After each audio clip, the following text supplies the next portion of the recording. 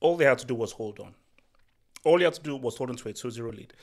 Now, look, you can look at how bad United were in the first half, but my thing is, were they bad? Or do we just need to give credit for new manager bounce with Leeds? Because I think for Leeds, they played really well and they made it very difficult for United. And even though your boy Nash should have scored in the first half, bro, Leeds were amazing. Leeds were so superb. And when they went up 2-0, you just felt, oh, wow, how do United now get out of this situation here?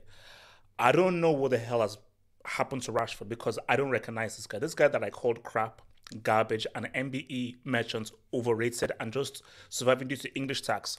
I cannot believe just how ridiculously effective he's been.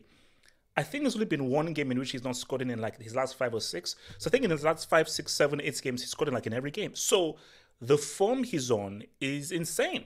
Like he's literally on absolute insane form. Like the form he's on is insane. And it's like, bro, he's just become an asset. And I think you have to thank Ten Hag because then you now bring on Sancho, who I've always rated but was badly out of form. Keeper was garbage. I don't know whether the keeper was smoking there. But what a way to come back. Because I think Ten Hag sent him out to like some kind of a result or so forth. He's come back and to score an equalizer. That is a great platform for him to now build upon, maybe starting as a number 10. But I just think, this was a good test for United because everyone thought that. I know it's a new manager, but United amazing on the form, playing well, everything's working well. Oh, we'll say what's up. So you say to yourselves that, is this how reliant this team is on Casemiro? And can you now see how important Casemiro is to this team?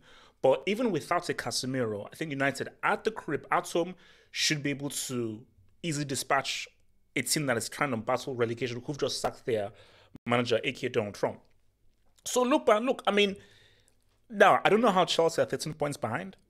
That doesn't make sense. So like the math doesn't add up. Like the math doesn't add up for Chelsea to be 13 behind United. So I don't know whether you're doing some brick maths or maybe like maybe small isn't really popping off, but it doesn't add up. So I just think with these points dropped, I expect City to beat Villa.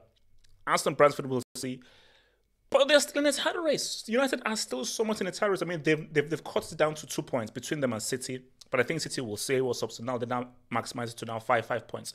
So this was an opportunity loss for United to really put some pressure on City, but mostly solidify their top 4 position and maybe gives Newcastle, maybe Tottenham a little bit of hope. But I just think that the Horses really have that great of a game. And Casemiro is very key.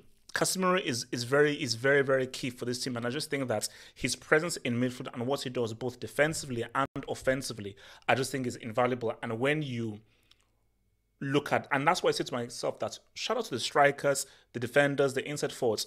When you have a quality midfielder, Kanse, that is truly exceptional, losing them has a monumental effect on said team. So for United, look, let's see what they do against Newcastle. Magpies beat them, and so forth. But again, as I said to myself, I'll always hate United, and I will always pray for their downfall, and I pray that those Qatari guys don't come anywhere near these guys and they continue to suffer. But we'll see what it is. I only like to review things to be done after 38 freaking games, man. Hit that subscribe button over there, guys. Hit that subscribe button over there, guys. And check out that members-only content. Check out that members-only content, guys. And I'll see you on Friday for that live show.